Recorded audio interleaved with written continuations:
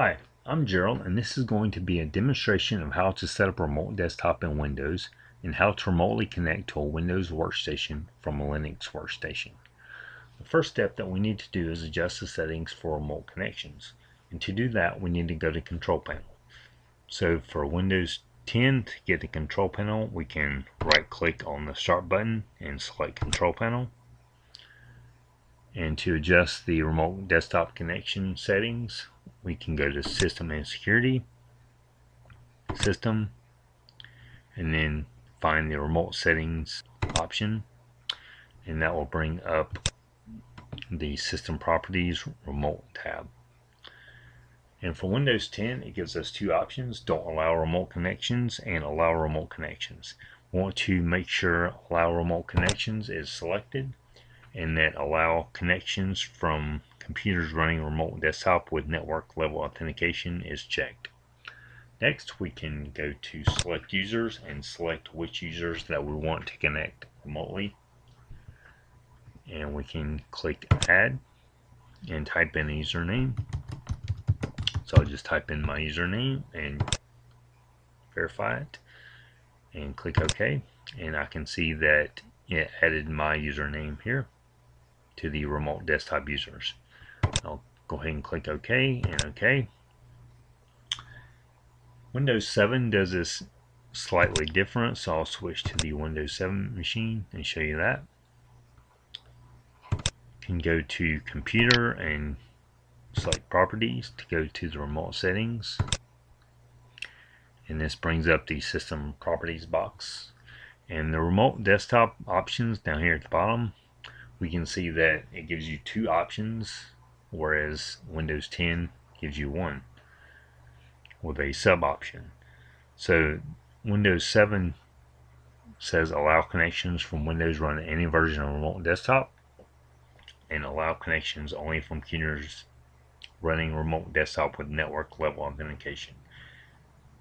And I'm going to be using the third one since it offers more security. And just like in Windows 10, you can select the users.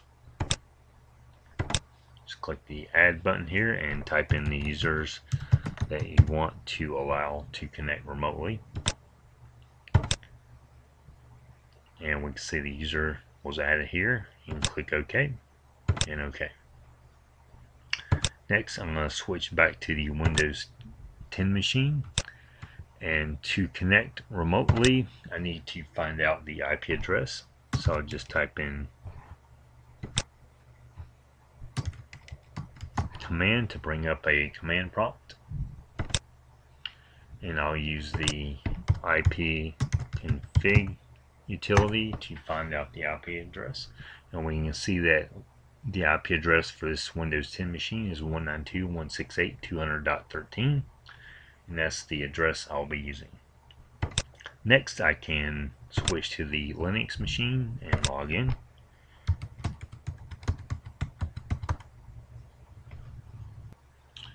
And the first thing I need to do on a Linux machine is find or install a remote desktop application.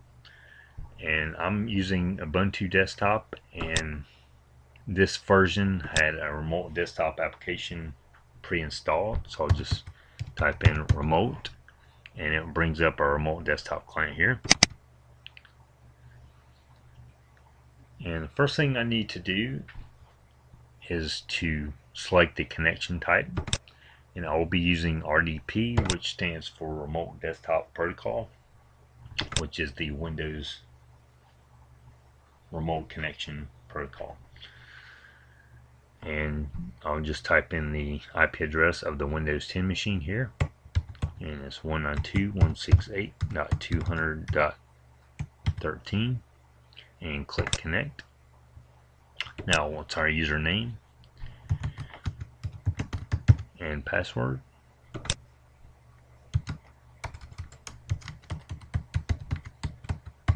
And this is one of the authorized users for the remote connection.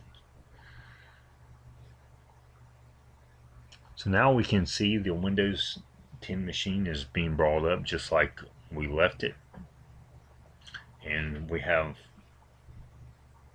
access to do anything on this remote connection that we can on the actual machine itself.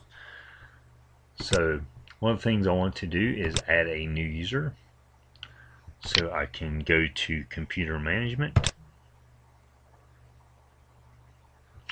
and go to local users and groups, go to user, and right click and add a new user. So the new user that I want to add is John Brown.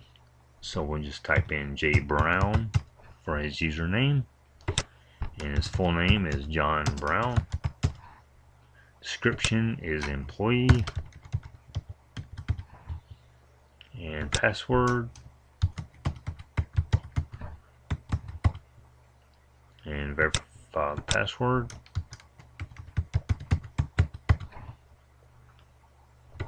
And click create to create the new user. And I can see here that John Brown user was created. So this is a remote connection, so I'll go ahead and end the connection and switch back to the actual Windows 10 machine by logging in. And I can see that the Windows 10 machine is exactly like it was left from the remote connection. And I can see that the user John Brown was in fact created on the Windows 10 machine. So this completes the setup of Windows Remote Desktop and a demonstration of how to connect to a Windows workstation from a Linux workstation using Remote Desktop.